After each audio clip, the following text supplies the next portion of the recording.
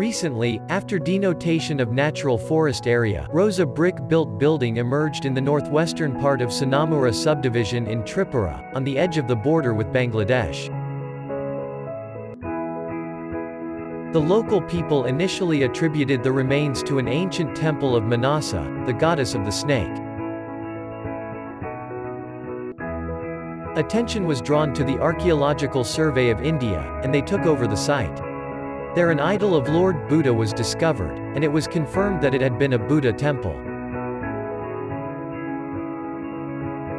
More excavation of the site will unearth the hidden story.